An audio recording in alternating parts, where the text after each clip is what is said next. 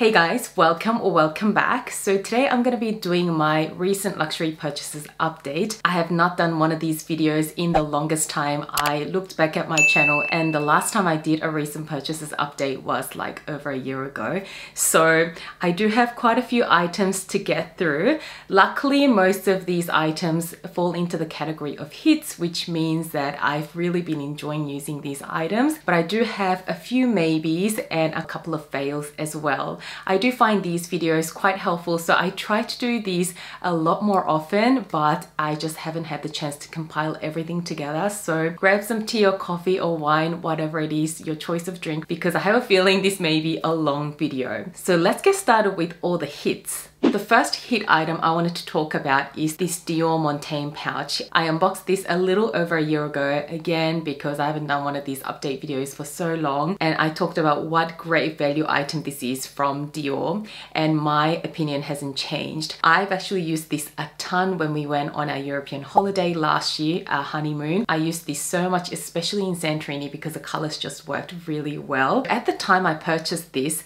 Montaigne pouch retailed for 1,350 Australian dollars, which I thought was a steal considering it does have beautiful Dior quality and craftsmanship, and it is pretty easy to convert this one into a bag. The reason why the price was so great is because it is still classified a small leather good, so it is meant to be a travel pouch, but it does have a little clip here, so you can actually attach a chain to the clip there and feed it through under there and wear it as a chain bag. And that is why this bag is so easy to convert into a bag, even without a conversion kit that you purchase with a bag organizer or anything. And when you do that, it doesn't actually look like you've converted a pouch into a bag, but it actually looks like a proper handbag because of all the leather piping detail, the CD plaque detail, and the beautiful oblique jacquard that is quintessentially Dior. Not to mention the quality is just always so beautiful on Dior pieces. Now this one just had a price increase with that last Dior price increase about a month or two ago. So it went up by 300 Australian dollars to 1,650, I believe. So it did see a hefty price increase, but I think the price point is still okay if you intend to use this as a handbag like I did. And the capacity is amazing. You can fit so much in it. It just looks so stylish in my opinion. And yeah, I just have been loving this. Staying with the theme of Dior, the next item that made it onto my hits list is this cute little Lady D Joy bag in the micro size. I love it. It is so cute. Even though it looks like a bit of a useless bag because of its tiny little size, it actually fits enough for me. So it does actually fit my iPhone Pro 12, which most micro bags won't fit a phone. So that's a massive plus for me. And it can also fit a card holder, a little lipstick, and my keys without any keychains or anything. So for a micro bag, I've really been appreciating its surprising capacity. I love the color. I love all of the classic Dior features such as the Dior charms, the canage quilting, and the beautiful lambskin. It's quite versatile with a shorter strap and a shorter chain as well, so you get 3 ways of wearing it. Top handle, longer shorter leather strap, as well as a shorter chain. And I've actually done a whole video on my first impressions of this bag after using it for a few weeks, so I'm gonna leave that video in the description section below if you want to know a little more about how I've been getting on with this DJoy bag in the micro size. But my opinion hasn't changed since I've done that video, and I've absolutely been enjoying this bag as well.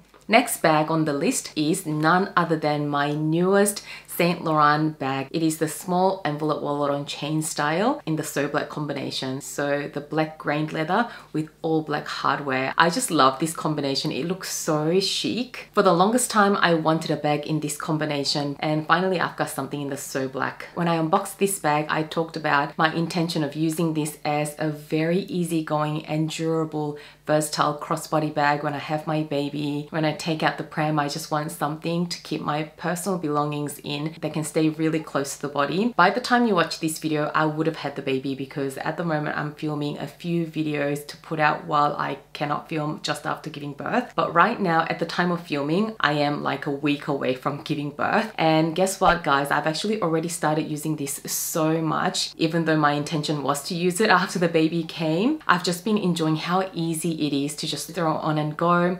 It's so easy to match with everything that I've been wearing because it is just a black bag. The hardware doesn't clash with silver or gold because it is in all black. So I've been taking this to all of my appointments, running errands, doing last minute shopping and all of that. And it's just been great. One big concern for these So Black bags is the chipping of the black hardware, because apparently with the black hardware, the black is actually painted on to a base metal. So I'll see how I go with the wear and tear, but so far I am not seeing any of the black coming off. But again, I've only been using it for about a month or so. So I've been really enjoying this. It fits everything that I need for running errands, for going out for a quick dinner, that sort of thing. So I am really looking forward to using this more when my baby comes as well. Next bag that I've really been enjoying using is the Palain Numero 9 bag in the mini size that my hubby got from Paris for me while he was there picking up my Hermes special order bag. This is my first Palain bag. I've really been wanting to try out a bag from Palain for the longest time, but we unfortunately don't have a boutique here in Australia, so I was really hesitant to buy one. But when hubby was in Paris, he was able to check them out in person and he really liked the quality of Palain, so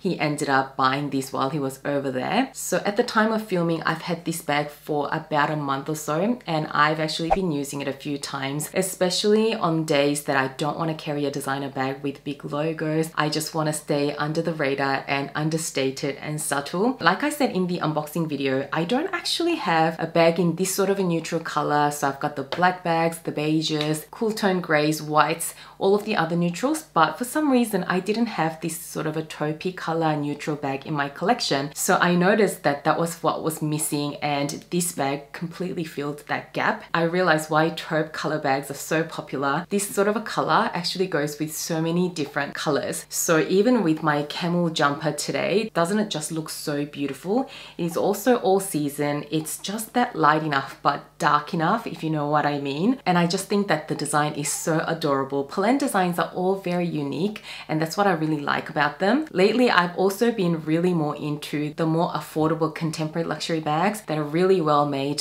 that have a reasonable price point. So this one, I really can't fault the quality at all. Considering it's a lighter color, I have not had any color transfer, and I have definitely used it with jeans and all of that.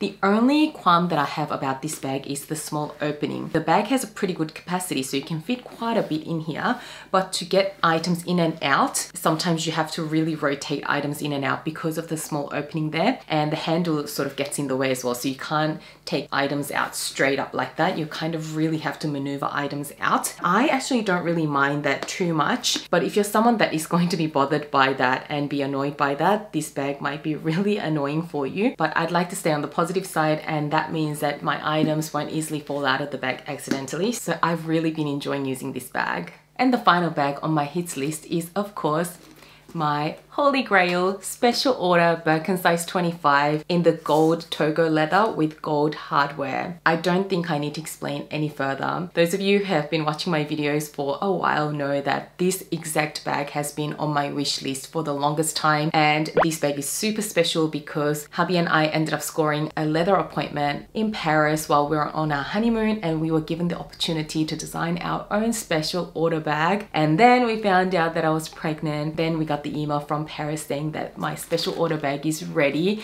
while I was heavily pregnant. So hubby actually went to pick this up a couple of months ago. And so one, this has been my Holy Grail bag that I wanted for so long, and two, it's just got so much sentimental value attached to it, which just makes the bag even more special. It's our honeymoon bag, our baby bag. It just represents so much. Now, to be really honest, I've only used this bag a couple of times. I guess a Birkin 25 is not something that, in my lifestyle that I'd use every day. But to be fair, this bag arrived when I was something like 35 weeks pregnant, so I wasn't really going many places anyway. But I took it out for a couple of brunch dates with a couple of my girlfriends. First time I took it out was to meet my beautiful friend that I met through Instagram, Miss Rach, and she absolutely loved it. And the second time I took it out was when I was having lunch with a friend as well, and she's really into Hermes as well, so it was really nice to take her out. So I think I've said enough about this bag, and let's move on to some non-bag items on my hits list.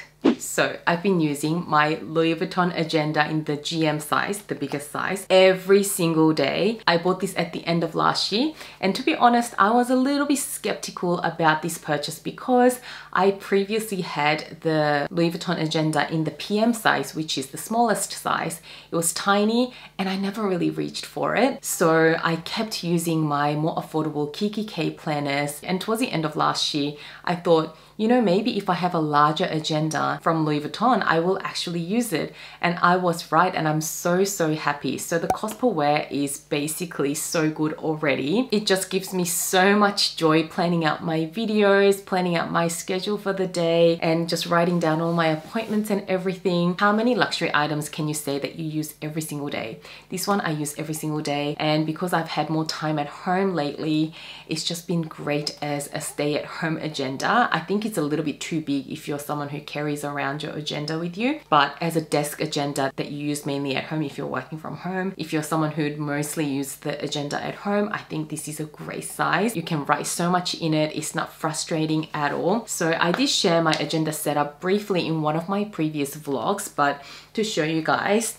oh, the post-it notes have come off. I just have some cards in there, some receipts in here, some stickers in there. So I love having those pockets there. And I bought these tabs with post-it notes on it from Daiso when I was in Korea, and I love having these. These are actually designed for the smaller size, the personal size agendas, which is the Louis Vuitton MM size, but I couldn't find any of these tabs in this A5 size. So I ended up just grabbing these and just fit them in here. They still fit. And I love how this one has a ruler, and you guys already know that I actually splurged on the actual Louis Vuitton inserts, and I'm so glad I did because I use it every single day. It was a worthwhile purchase. So I've actually mixed the Louis Vuitton inserts with some Kiki K inserts because the Louis Vuitton weekly inserts didn't come with the monthly planner. So I've actually purchased the monthly inserts from Kiki K. I've also purchased these tab dividers from Kiki K as well. And then the weekly section is from the actual Louis Vuitton Agenda, which I love how it's got the times. And I bought some extra notes inserts from Kiki K as well. So it's a bit of a mix and match situation, like I said, but this sort of a layout works really well for me. And at the back, I don't have anything, and I keep an erasable pen with me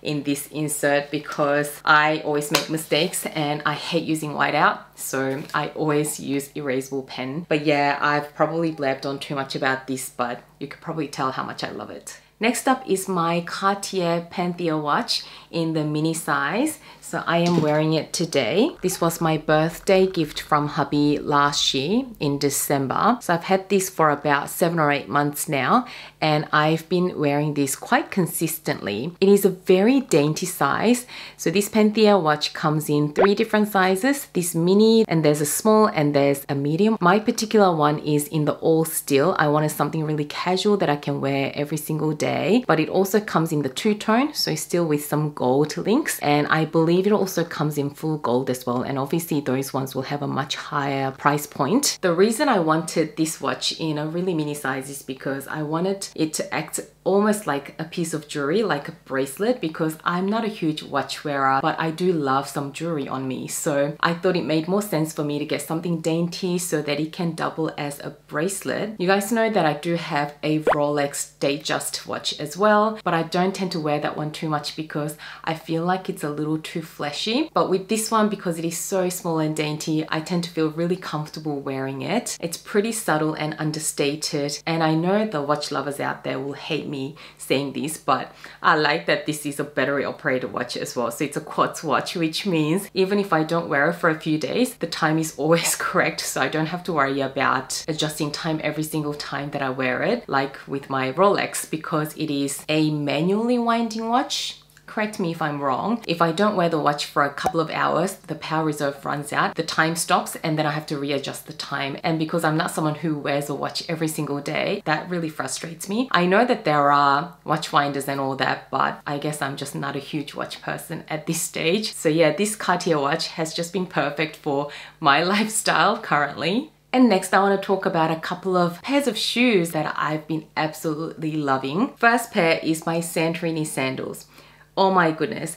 These ankle straps are such game changers, especially if you're on a summer holiday. I know most people have the Oran sandals, as I have 3 pairs of Oran sandals. I've got the tan, the black, and the white, and I really, really love them. And they're the easiest shoes to stroll around in, but they're really casual, and some people find those shoes a little uncomfortable. I've heard some reviews where people just can't break into them. I'm not one of them. I do find them pretty comfortable, so maybe I've just broken into them quite well, but these Santorini sandals are just on another level. So one, the comfort is just so much better on these sandals. It might be because of the ankle strap. Maybe they secure your feet into the shoes a lot better, but also you don't have to worry about slipping or anything because of that security. The other thing that I love about these over the Orans is that just by having the extra strap, it does make the shoes look a lot more elegant, and you're even able to dress these shoes up. Even though I love my Oran sandals, they are really, really casual shoes, and if I'm going from day to evening and I want a flat pair of sandals that will work into the evening, the Orans are definitely not it. They look so great during the day or with a casual outfit, whereas with these Santorini sandals, they look just as appropriate for an evening outfit. So they are especially handy, like I said, for traveling, because the one pair of shoes can do everything for you. I've worn this so much when I was in Europe last year at the tail end of summer, so yeah, definitely recommend these.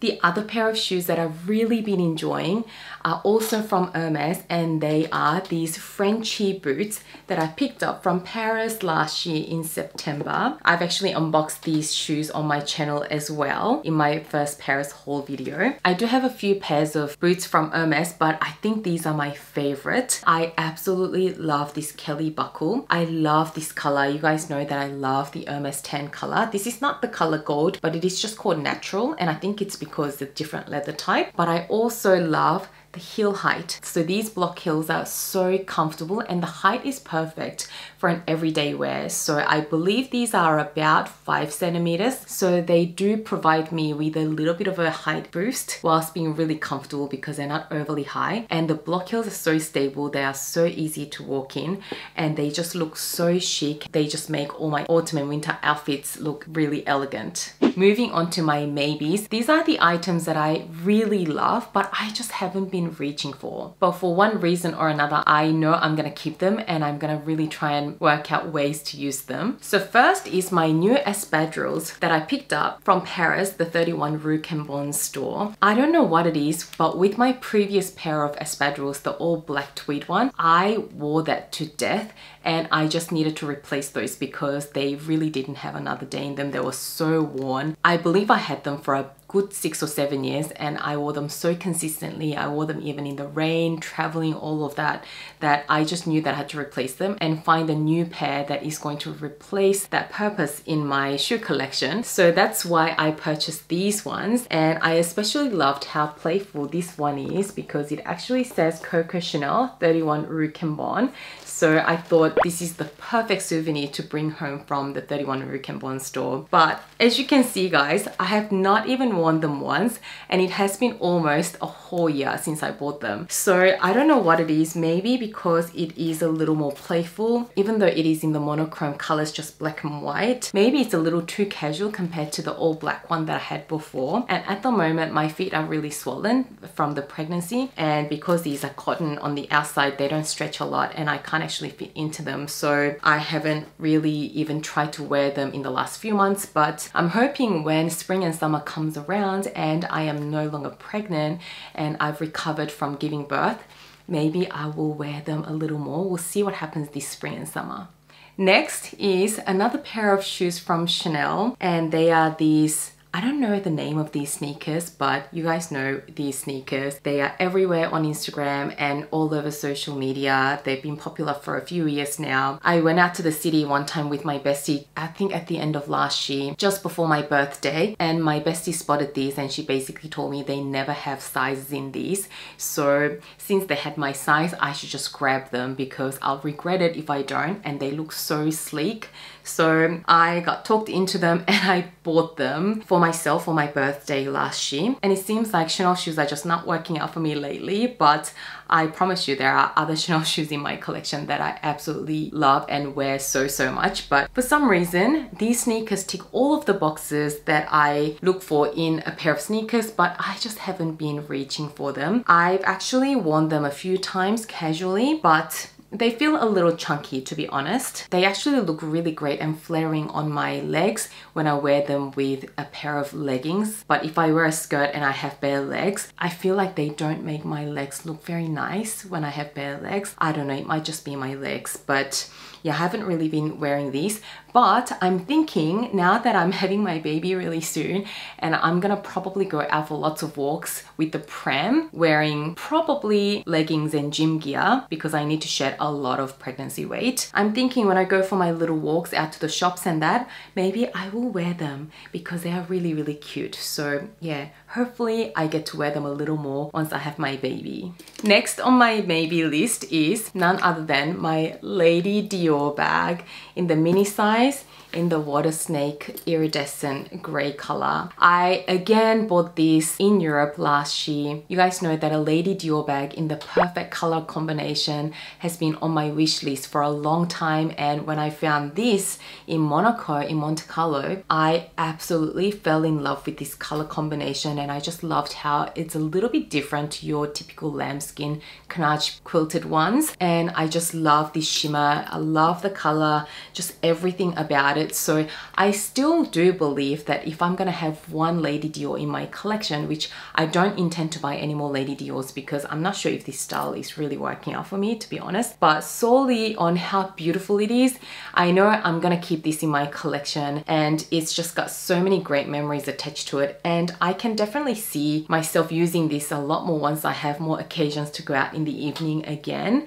It's just currently I don't have many occasions to go out in the evening because I'm pregnant, but yeah, I just have not been reaching for this. It is a somewhat of a precious bag for me. It is a very ladylike bag, so I feel like I need to be really dressed up to wear this. I did use this a couple of times at the beginning of the year wearing some more casual outfits because I guess it is a grey bag, so it still looks quite nice with jeans and all that. But yeah, in my mind, it's such a ladylike bag that I need to be properly dressed to carry this bag. But solely on usage, I've only used it a couple of times in the whole almost a year that I had it. So it just can't make it to my hits list, but it is still something that I really adore and cherish. Thankfully, I've only got a couple of items on my misses list. Both items are from Louis Vuitton.